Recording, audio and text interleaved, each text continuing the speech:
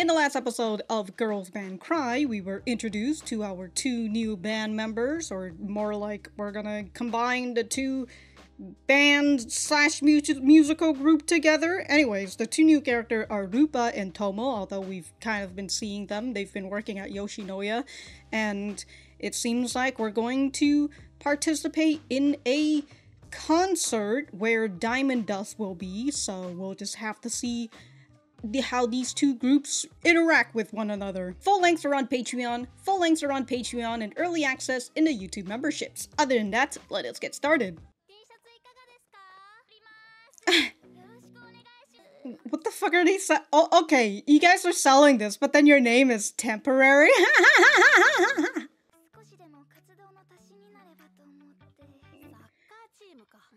At this point, you might as well just fucking start a live stream and be like, hey, donate to us if you enjoy our music.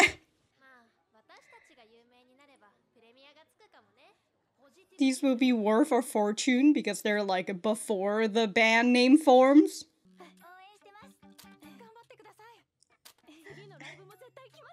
Damn, dude. Damn, dude, she's got a whole fucking fan club.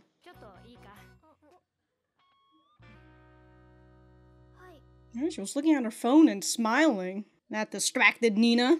It might just be these earphones, but I cannot hear the bass. I'm like, I hear everything but the bass. That piano's very prominent, though. I very much enjoy that. Giving it a name.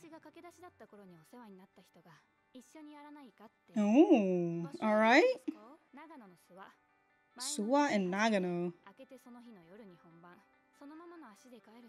Oh my god.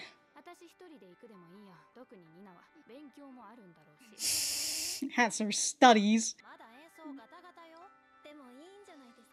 Yeah, might as well. That's right. If Rupa says it. Might as well just go to a band generator website. I am going to quit. Oh, a little snake. We do see, I remember seeing, like, a little gecko and a snake sticker. Haven't seen the snack yet.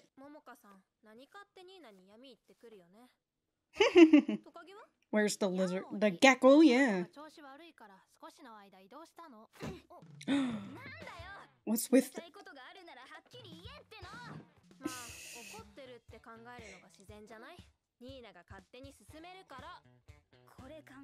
Which was your idea?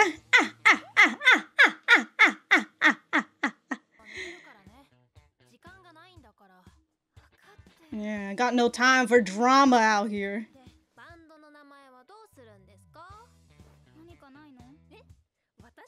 Hey, yeah.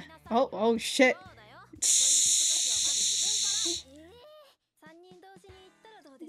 Your ideas all at once. If Rupa says it.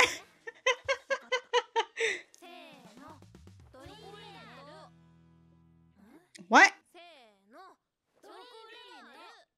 What? All I see was Dream Girls. It chalet. Disgustingly sugary. Undine, Undine? Way cringy.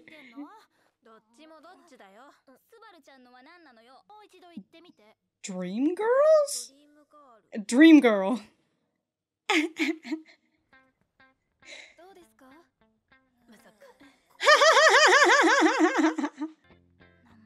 Decided on a name yet.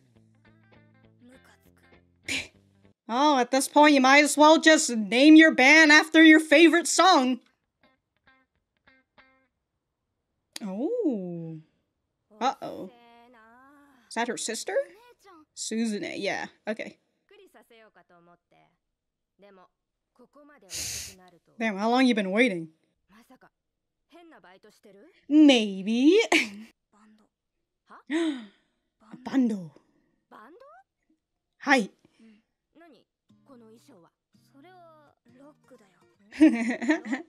Yeah. Just a shirt that says dropout, isn't it? Ah! Going to call when your grades drop and you skip. Wow. Thank me for stopping Dad from coming. The school or the band? I'm cutting ties with the family. Mm-hmm. His own daughter wanted to drop a model teacher.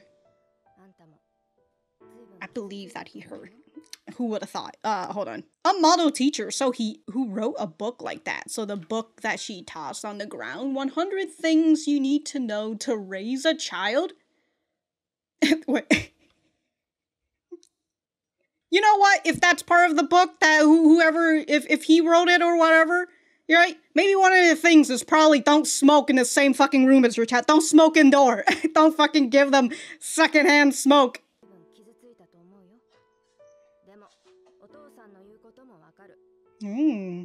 She's a centrist, I see. What? Sorry, I'm just over this pot. If we'd had been willing to overlook the bullying, the school would have owed us? That's, you know what? That's some lawyer shit right there. With your grades 8, I've given you a recommendation. Get into college yourself. To and cut ties. Oh my god.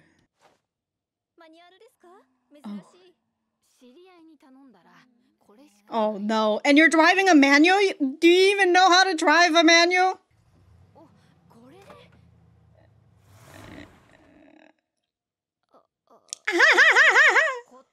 Oh, and those favorite changing drivers. Oh, Rupa's on the road.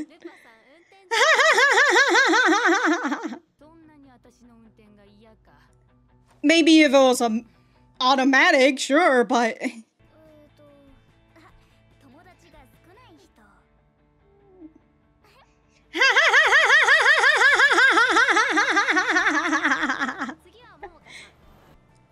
Damn, dude, when the bus is driving faster than you?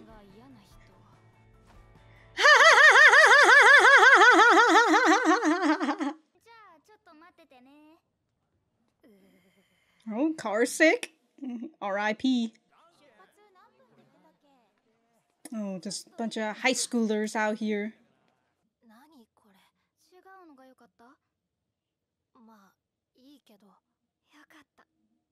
I mean, hopefully that's just water, right? Tomo-chan. Oh, she dropped out of school too? Wow, you just got 2 dropouts.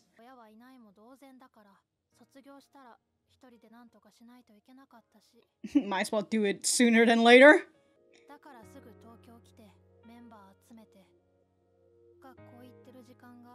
Better things to do with my time than go to school. Oh my god, this anime, it's anti-school. Oh, a little selfie.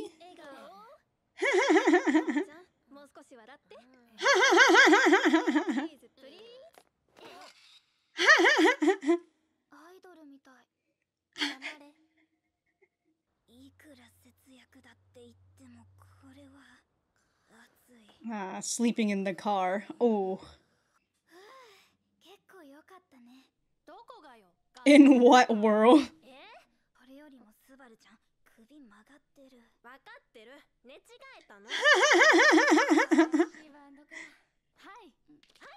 Oh. Oh. I won't say you're amazing. Better heart than skill. Wow. That's an old sticker right there.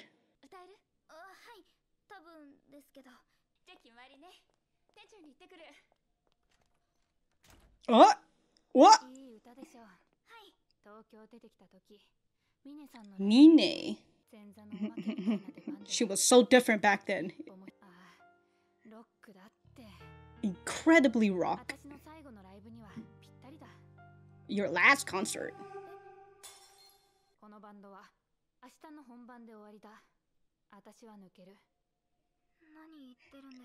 Always on the brink, dude.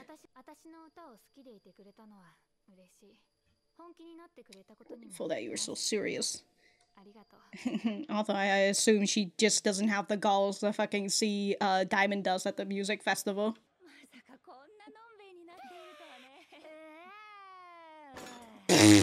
Fucking dead.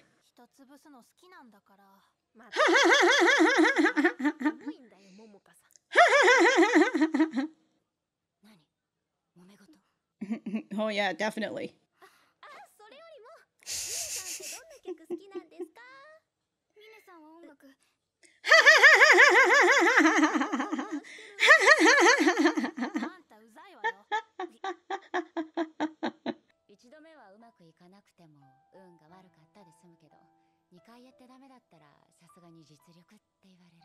Mm-hmm. Well, when you have the results, you know, it's really hard. It's hard to argue with the results.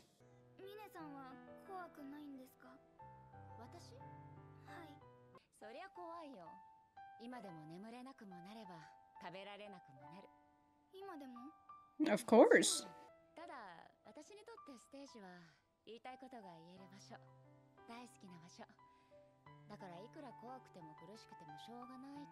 If you love it enough.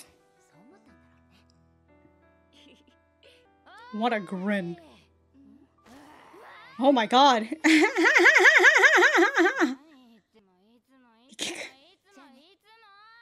She's like, I'm out of here. Just a fucking drunk person. Oh. Well, take her back to the car. Where else? I'm out of here. She's going to the lake?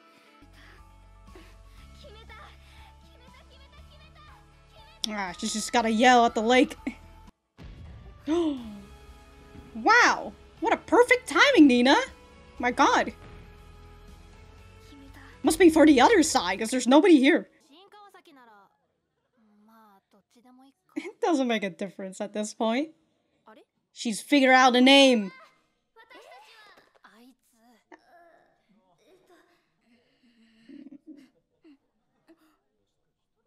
Oh my god, I swear if she just...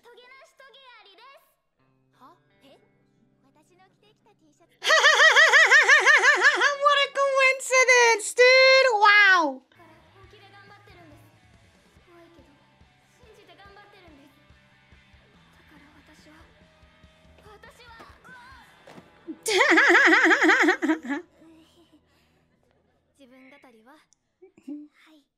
Enough about you. Alright. No more monologuing. I swear, I do not hear the bass in this episode at all. I am deaf to the bass, dude. Momoka-san. Yeah! Yeah! Fellow dropout. Oh shit! Oh shit! Previews! Help! Okay. Alright. Alright, well. Fellow dropout. Actually, no, I can't say that. I graduated from school, so... I have a diploma. But with Tomo, right? Fellow dropout, those two. Might as well pursue in music instead of something that, you know, you're not particularly invested in. But alright. We're gonna right back to the center. Alright, so that was episode 7 of Girls Band Cry. Let me know what you guys think about it in the comments down below. You know that I always like talking to you guys. For me, I think that it was a pretty good episode, I think. But I'll be honest with you, I feel like I don't really have too much to talk about this episode in terms of like what I want to talk about. You know, and I feel like I've been kind of feeling this way for the past 2 episodes, where I'm just like, you know, I enjoy it. It's nice, but like I've kind of just, not to say lost interest in wanting to like discuss it, but it's just again I just don't know what I wanted to talk about. I would presume that name that Nina said towards the end is probably not the final band name just yet. I would presume, because, like, with that'd be freaking great if, like, she just took the name and it's just from somebody's shirt. And it's just like, okay, cool, I guess. Like, that's just how that's going to be. Who knows? But we did have, like, this whole point when Suzune comes to visit Nina. She bought her, like, a whole box of donuts, I guess? How many? I mean, I would assume there's probably like 6 donuts in there or 4 donuts. Goddamn, dude, that's still, I feel like that's still a lot of donuts for one person. Anyways, Suzune came in to basically tell Nina about, like, hey, so school called. They said that you've been not going to, your grades are dropping. You're not going to classes. Who would have thought, you know, she's just been more engaged with the music than she is in studying, even before she fully enveloped herself into music. She was struggling to study. It just wasn't something that she wanted to do. And, like, you know, she kind of did it a little bit with, like, out of spite, but unfortunately for her, the spite was just not strong enough. But now, hey, she has a whole different source of spite. So, and that one is, like, a whole lot stronger than, like, having to fucking study and get good grades and whatnot. This kind of gets Nina to figure out what she wants to do, right? Because I believe Suzune basically was just like, what do you want to do? And Nina's like, I'm gonna cut ties. And Suzune is just like, well, if you cut ties, then, like, I can't back you up anymore, because you're cutting ties with the whole family. This gets Nina to ask Tomo about why she dropped out of school, since she's the only other person who dropped out of school and Nina's thinking about it. And Tomo gives us a little bit of her backstory, where she was basically, her parents were never around, and at some point it was just a waste of time going to school instead of just focusing on what she wants to do instead.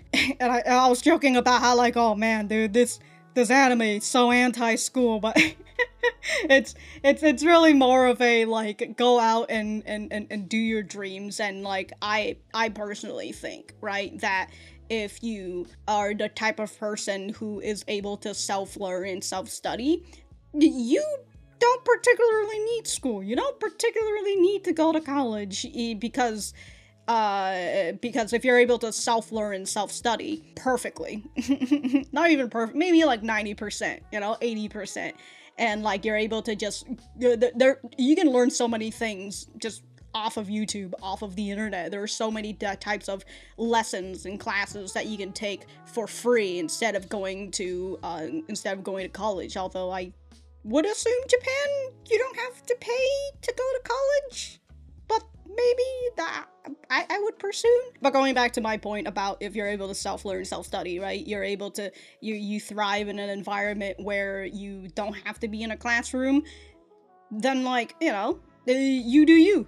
I don't really, I'm not very against people who don't want to go to school, especially, like, here in America, you know, like, if you want to go to college or something, like, do you want to rack up student debt? Like, that truly is the question, if you want to go to fucking college.